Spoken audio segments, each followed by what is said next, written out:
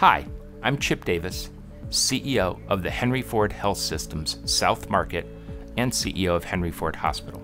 In our journey to become a high-reliability organization, patient and team member safety must be a top priority. Together, we are striving to reach zero harm.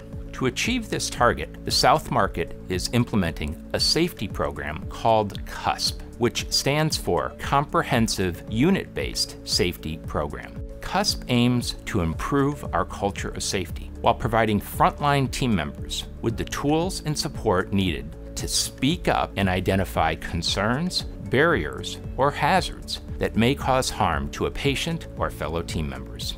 The goal is to use CUSP's 5 steps to help us to provide the safest patient care possible to every patient on every unit and in every department or clinic.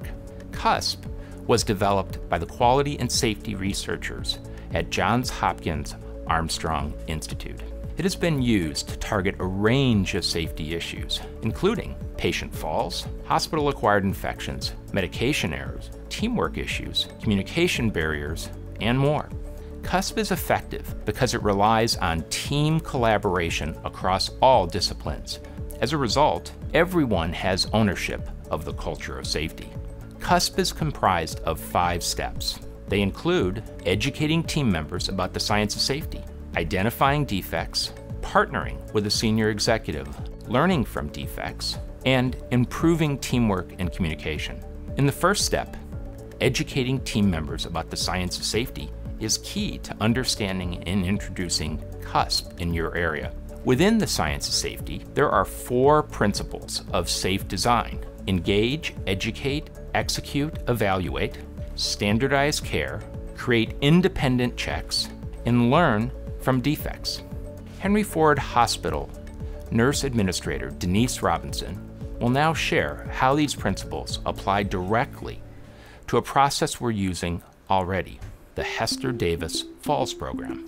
One of our nurses actually went to a conference called the Niche Conference and heard about a program called Hester Davis. We started looking at that in late 2017 and then implemented it actually in August of 2018. Since then, we've seen significant decreases in falls across the system. Hester Davis is not just a nursing-driven thing. Nurses are a big part of it, but we all play a part in caring for the patient and preventing the fall. With Hester Davis, the way that you standardize assessment is auditing 10 charts a week, then 10 charts a month, and you continue to audit every nurse, and you're looking at, are they using the tool appropriately? So the way that you standardize is you have clear expectations, and then you hold people accountable. In 2019, we have 21 units that have had a decrease in their falls and falls with injury. We have 12 units that actually have 0 falls for 2019 so far. Once people start to see that it makes a difference, the train is rolling and everybody gets on, and it's awesome because it really does make a difference.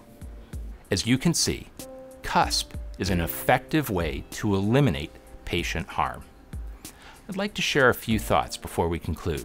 CUSP is not meant to replace anything you are currently doing. It's simply a tool you will use to help identify potential safety issues. It will help you brainstorm solutions and rapidly implement changes to prevent, reduce, and eliminate patient harm.